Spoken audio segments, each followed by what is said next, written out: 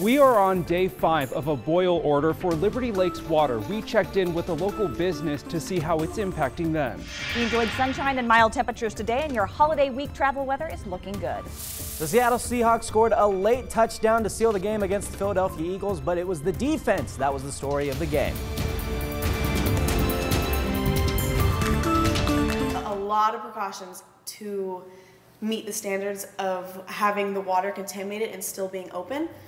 Samples of E. coli were found in Liberty Lake water, forcing a boil notice that's still in place throughout the district. The longer it goes on, the more effects are felt throughout the community. It's good to have you here with us tonight. I'm Tim Pham. KREM 2's Brandon Jones is live in Liberty Lake to explain how people are getting through this. And Brandon, you found out some businesses are taking a big hit.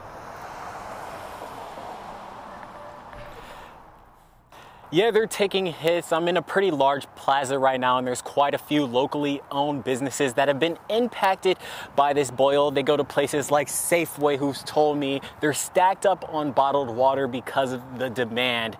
Now, they'll just have to wait out the rest of this situation and move a bit different than what they're used to. I've lived here all my life and I've never experienced. Same with me. There's never been something quite like this. Liberty Lake Juice Company has to use water every day. So you can imagine they've had some twists and turns in their normal operations. So that water boil has been in place for the last couple of days, and it's affected places like this local business right here. They've had to make some changes to their menu. One of those major changes removes the juices and elixirs from their lineup, which has turned some customers around once they find out. People are afraid to come out and purchase food now that they know that the whole community is contaminated with water. They don't know if certain places are following the health code properly. But they've been working their hardest to get over those hurdles. That means taking precautions to ensure the quality of their products, using bottled and filtered water for their coffee and oats. When it comes to cleaning procedures, they soak equipment in bleach water baths. Fruit is rinsed down with their filtered water, and just as a reminder, they've placed signs on sinks that can't be used, and ice is a no-go right now. That process has been a little bit more tedious, but definitely worthwhile, so we're able to stay open for people that have like the healthy options for the community, not only Liberty Lake, but all around. They've even got hand sanitizer and signs in their restrooms as a reminder for their customers. While they wait on word of when that boil will be lifted, they have other items on their menu that don't need water. Things like smoothies and acai bowls are still being sold. From Liberty Lake, Brandon Jones, KREM 2 News. Brandon, thank you. Well, Thanksgiving is only 4 days away, and we know some of you might be traveling over the mountains to visit family or friends. Here's a look at some of the conditions on our area mountain passes. If you're headed through Idaho, right now would be a great time as the roads are clear and dry today. Snoqualmie Pass is also looking good too. Today is dry and clear, but keep in mind snow chances at the beginning of this week could quickly change those conditions. Meanwhile, Stevens Pass is a different story though. There is snow, slush, and ice on the roadway, so make sure to bring your winter driving kit. And on Sherman Pass, same goes for drivers in that area. There's plenty of snow and it's even on the road in some spots, so make sure to be careful.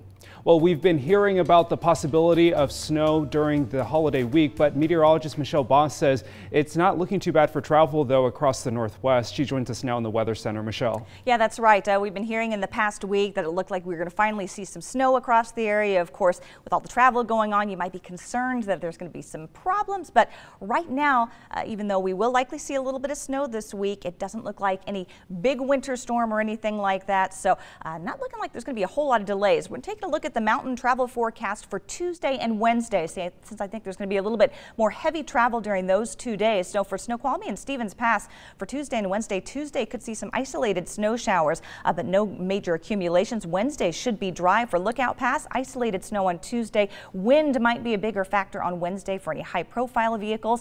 And across the I-84 corridor for Tuesday and Wednesday. Tuesday, some light rain and snow along that route. But then on Wednesday, again, I think wind is going to be a bigger issue, and we'll be keeping an eye on that. Visibility right now, though, is looking much better than it did yesterday. A little bit of a breeze cleared out that fog, and we're looking at 10-mile visibility all across the region. We enjoyed some sunshine this afternoon, and skies remain mostly clear across the inland Northwest. We will start to see an increase in clouds tonight and tomorrow, but in the meantime, things are looking pretty good. Temperature-wise, above freezing in Spokane, upper 30s, a little bit cooler Coeur d'Alene down to the lower 30s. It has dipped into the 20s in Deer Park. And take a look at the next 12 hours if you are going to be out and about this evening. Looking at temperatures in the the 30s, increasing clouds but dry conditions. And here's a look at the next 3 days. Some isolated snow showers, nothing that's going to hamper your travel here in the Spokane Coeur d'Alene area on Monday. Same on Tuesday, isolated snow showers, but again, starting Tuesday night into Wednesday, some very windy conditions. We could see gusts over 40 miles per hour. Otherwise, conditions looking dry into Thanksgiving. Michelle, thank you. Well, new tonight, Spokane Valley deputies arrested a 15-year-old male after he allegedly threatened Central Valley High School on social media this weekend. We do want to mention, though, that this is a separate threat from the one the school received on Friday. The sheriff's office says the student does not attend CV, but made a threat on Snapchat. When officers arrived at his home to arrest him, he said it was a joke apparently and thought it would be funny. Deputies booked him into the Spokane County Juvenile Detention Center for threats to bomb or injure property.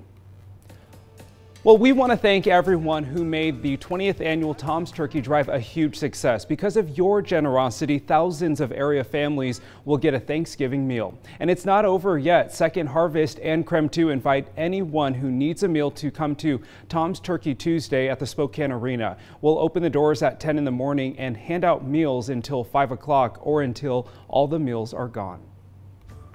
Well, as we get ready to celebrate the holidays here at home, we do want to remember our men and women stationed overseas during Thanksgiving and Christmas. That's where Treats to Troops comes in. Here's how you can help make a difference. You can make gift boxes for our deployed service members from Fairchild Air Force Base, and you can donate to a treat until November 26th at any area Washington Trust Bank branch.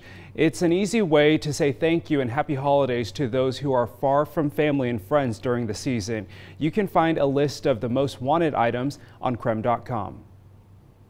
Well, one thing we do not have a shortage of is those robocalls. Americans were bombarded with nearly 6 billion robocalls this past October alone. But now we know how to cash in on all of those calls. So the Telephone Consumer Protection Act and the telemarketing sales rule make it illegal for companies to use an automated dialer to call or text your phone without permission. Those who do violate that law actually have to pay $500. And victims on the do not call list are entitled to $1,500. You can get that money with 3 simple steps. First, answer the phone and ask the caller for their company name, website, and address. Then write a letter saying you're giving them the opportunity to settle out of court.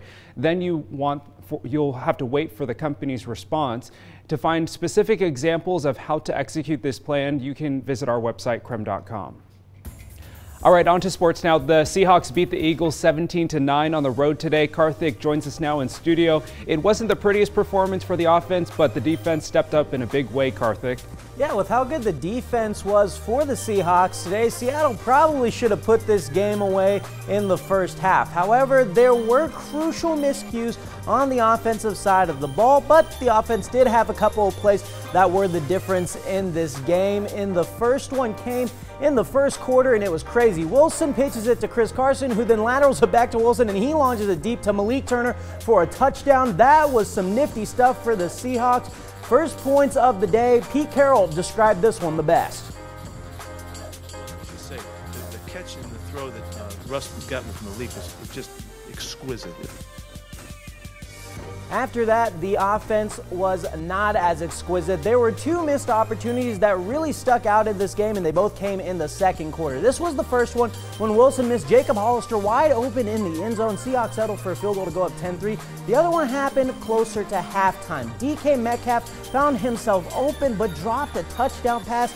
The Seahawks ended up having to punt the ball on this possession. If they got both of those with how good the defense was, the Seahawks probably could have put this one away late in the first half. The Seahawks offense put this game away on this play in the fourth quarter. Rashad Penny had this 58-yard touchdown to the house for a 17-3 lead. Then you're going to have to check out the hops from wide receiver David Moore on the celebration right here.